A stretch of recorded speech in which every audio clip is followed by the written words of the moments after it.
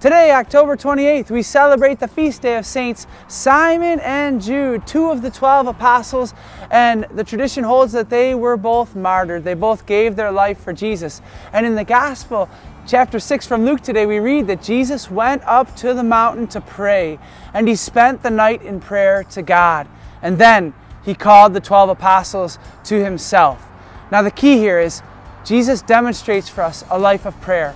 And the martyrs, Saints Simon and Jude, the way they were able to give their lives for the Lord is because they were in intimacy with God. So Renewal of the Mind principle today: Holy Spirit, give me apostolic devotion. Holy Spirit, give me apostolic devotion, and we will be able to lay down our lives. Saints Simon and Jude, pray for us.